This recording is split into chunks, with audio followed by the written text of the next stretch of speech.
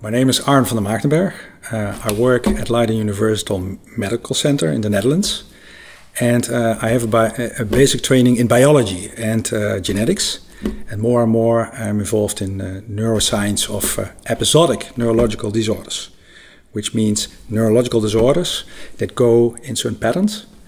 And that is also how I got involved in AHC, because the hemiplegia part of the disease was very similar to what I was studying with migraine, because there we had families with familial hemiplegic migraine, and it sounded only like a logical step to also study AHC. So that's how I got involved in this type of research.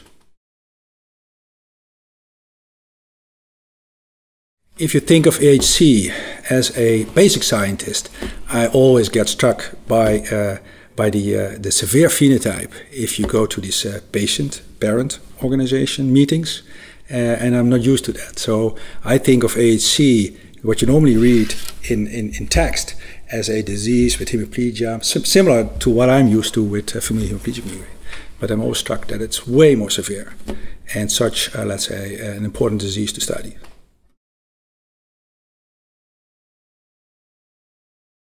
I was involved, I think, around 2007, and it was because the founder of ANRA, which is one of the organizations that tries to increase research in Europe for AHC, she was in the Netherlands, and her child with AHC was attended in our university. And that's the first time I encountered AHC research. And then I moved with her to these meetings and got more involved, got to do my own research. And let's say this is now 7-8 years ago. So it's quite an important part of my research, actually. If you think back for a second on how it started, we had no idea what the disease was. There were a lot of children with different types of severity, and we were struggling actually as scientists whether this was one disease or many diseases. And with the identification of the gene, it became crystal clear that there is one type of disease, although with different severity if you look at different mutations. And that it was a major step forward. Now, in the last 2 years or so, you see that people are starting to look at the functional consequence of these mutations. There's an animal mouse model for this.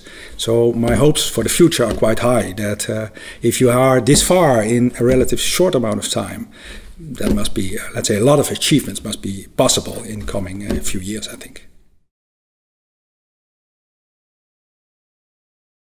One of the important things when you deal with scientists, basically the scientific community as a patient organization, is to keep your disease on the agenda. There are so many diseases, rare diseases, and there's relatively little fund. And let's say, so it's very important that patient organizations make clear what they want from the community and from researchers, and that they actively participate in the discussions. And that's exactly what I see happening with AHC. So I think that interaction is going well, and we should even intensify that over the coming years, I think. So if you would consider AHC, the discovery for a cure for AHC as a 10-hour flight, how far would we be, right? It's hard to look in the future, but what I can tell you from the last few years is at least this flight is going in one direction, right? Earlier we may have gone in the wrong direction, 10 hours, so now at least we go in one direction. It may take 10 hours or may take 12, hopefully it takes 7, but the pilot knows what they're doing, and the pilot being the researchers and the patient organizations all in the cockpit together trying to maneuver the aeroplane in one direction. And it's just up to us and a little bit of luck whether we reach our destination at the estimated arrival time, of course.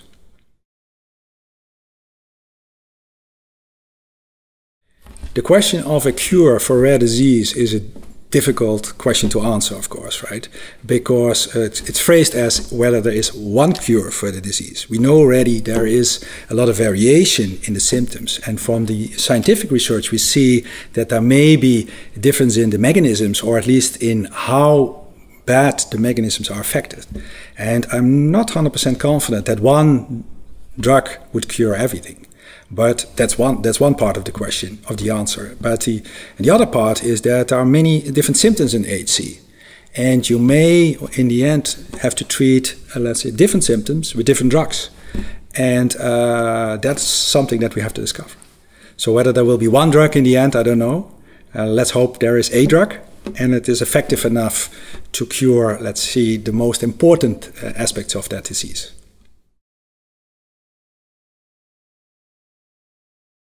As a parent, I'm not used to dealing with such severe situations, but if I see and hear the stories, and see the children hear the stories, I would think that the epileptic attacks would frighten me the most.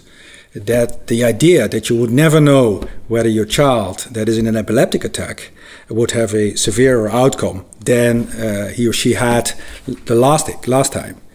Second thing, you would know whether the attacks become more severe.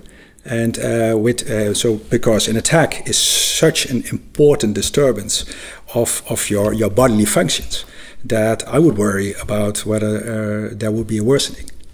Although it seems unclear if you look at the scientific data out there whether there is a progressive worsening, I would think that I would worry most of about that.